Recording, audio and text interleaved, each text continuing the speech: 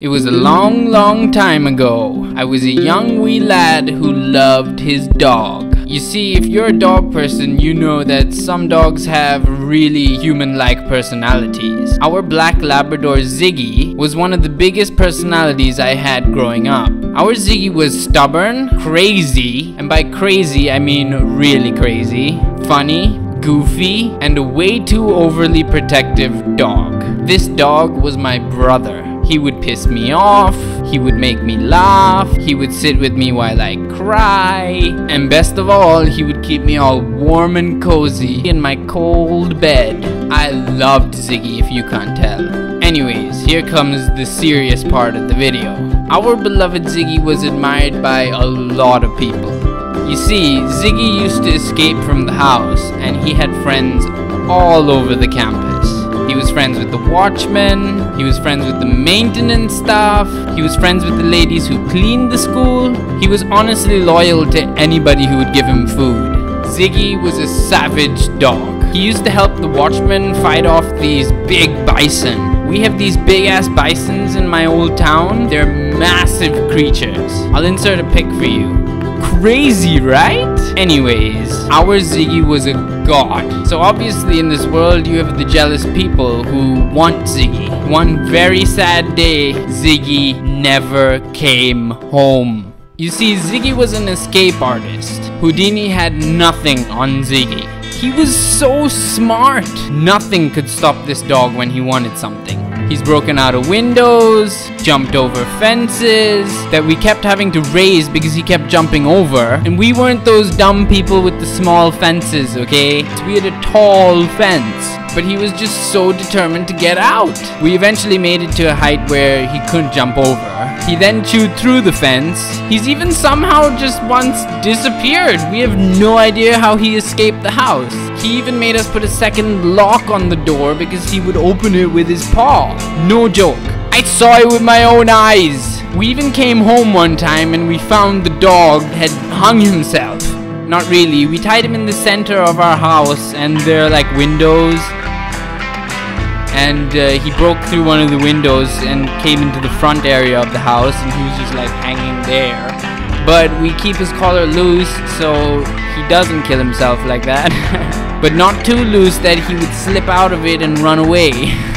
But yeah, he was kind of just hanging off the edge and he was like, holy shit, I need some help right now. But yeah, he was fine.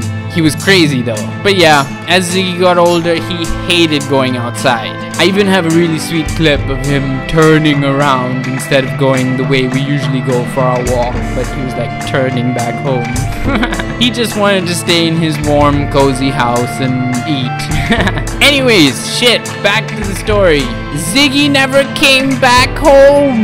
I searched and searched every day for a week until I came to a point where I was very, very sad. I was walking one day on my long lost search for my dog when I came across this locker. A locker open with a clarinet inside. I was so angry and so pissed off that he had the audacity to leave the locker open without a lock and put a clarinet inside.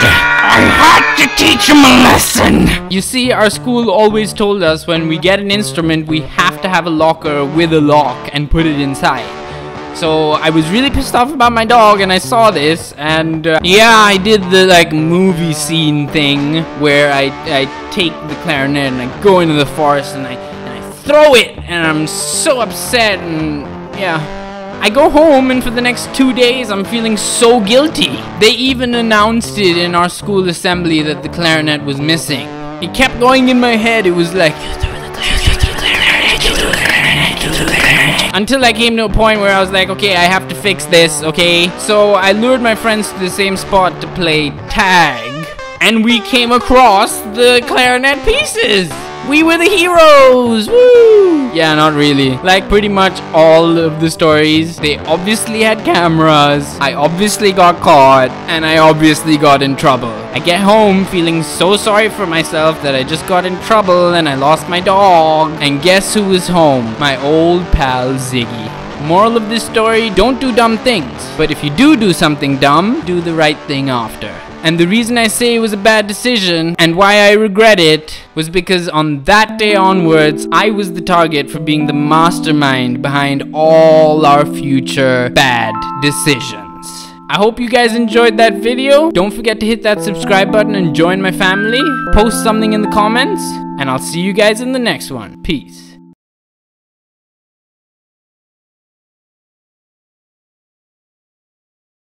So let's ride this road together. He then chewed